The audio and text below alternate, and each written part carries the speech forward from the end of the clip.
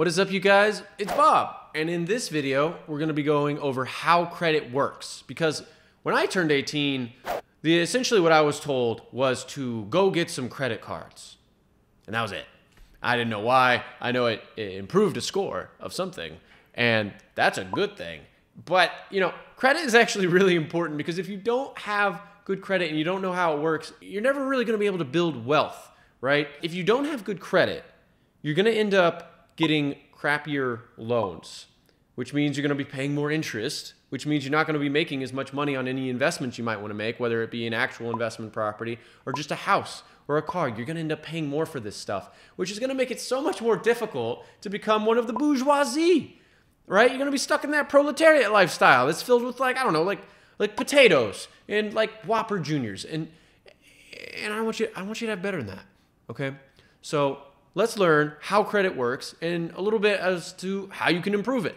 All right, but what is your credit score actually made up of? Well, it's made up of 5 different things. The first one, the biggest one, is your payment history. Are you actually making payments on the things that you owe?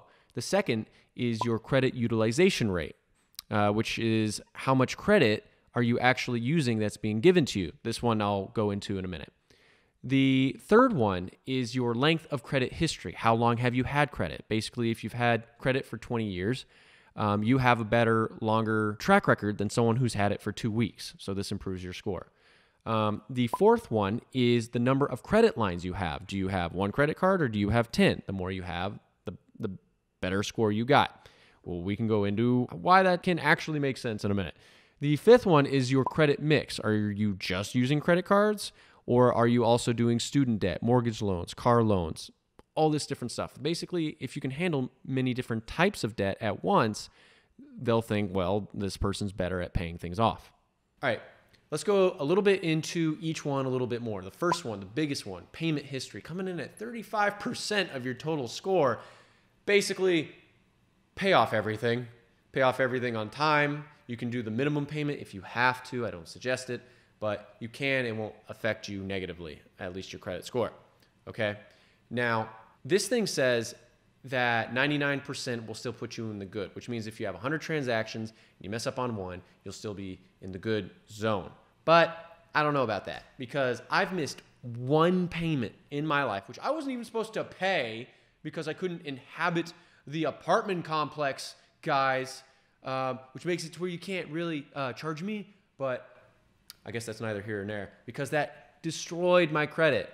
Like, didn't destroy it, but it's not good. It wasn't very good after that. And I have paid off everything else. I am at like 99.99, maybe an extra 9% payment history, and it nailed it. So if you have an issue with a payment on anyone, and apparently you take you to the credit bureau, and it goes all the way to the debt collectors, okay, just pay them, basically, and then you can fight them afterward. But don't let them hit that credit. Do not let them hit this part because it will just tank you for like 7 years. So now the second thing that builds your credit score is your credit utilization rate. Now this one was a little bit tough for me.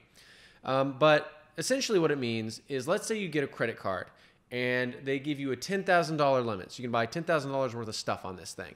Now let's make this, instead of a credit card, a giant cake, right? And this cake has 10,000 slices in it. And essentially what the credit card company does is they say, okay, here's a giant cake with 10,000 slices on it. I'm sure you're going to do great. But if you eat this entire cake, I'm totally going to judge you for it. In which case you take this cake and you go, wait, that's kind of mean. Like, you're giving me this giant cake and you're going to judge me for it? And they're like, yes. The more of it you eat, the more I'm going to judge you for it. In fact, if you eat more than 10% of this cake, I'm going to start docking your credit score. Yeah, fatty. What do you think about that? Well, you're going to go, I don't like this very much. This is kind of mean. This cake is a lie. You're acting like this is some type of celebration, but it's not. Well, here's the logic behind it. The logic behind it is, okay, they give you this giant cake, but you really shouldn't eat the entire cake. And here's the other thing. Let's say you are the second creditor and you're prepared to give this person a second cake of another 10,000 slices. Your issue will be, is there anything stopping this guy from eating the other cake as well? Basically what they're looking for is discipline. Are you disciplined enough to not just try and max out the credit cards as much as you possibly can whenever you're given it. Because here's the thing, just because you can increase your credit, that does not mean your income went up, right? Just because you've been given more junk food does not mean you're going to go and work out more and do all those things you got to do to stay healthy. So it actually makes them nervous. And as I was saying before with the cake, is you actually really need to stay under 10% of your total rate. Now, this is really hard, especially when you're starting out. But when you're starting out, you generally don't need those bigger loans. Like when I started out, it was only like $2,500. But then I would apply for a credit increase by going on like my app, my mobile app, or my doing mobile banking. You can just click a couple buttons, whichever bank, and it'll go up. Now, on to the third thing, your credit history. Now, what you might think is, oh, well, that's just how long I've been doing credit things, right? So if I started at 18, then now I'm 25, then it's 7. No, actually. So they take the average of your credit history. So let's say you have 3 lines of credit, and it doesn't have to be a credit card. It could be a credit card. It could be a mortgage for a house. It could be a car payment. And one of them is a year old. You've had the credit card for a year. The mortgage, you've been paying it for 2 years, and the car you've had for 3 years, right? Add them all up. You take the average. It's 2. That's how long they're going to gauge your credit history. Now, the maximum to get you into the excellent zone is over 9 years.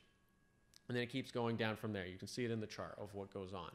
So the takeaway from this is when you turn 18, or as soon as you can, get as many lines of credit as you can. And the easiest way to do is just go get credit cards because it doesn't actually cost anything. Or at least it doesn't have to. You can go get the credit cards that don't cost anything. And just use them once in a while. You can actually ask the bank, hey, how much do I have to use this before you like turn it off? And one of them was like 2 years that I got. So I just plugged it away in a safe spot and gave myself a reminder. Hey, Bob, in 2 years, go buy a stick of gum with this credit card and then pay it off. And that's it. This is really going to pay off for you in the long term. So do it now. It's the easiest thing. Doesn't have to cost you anything.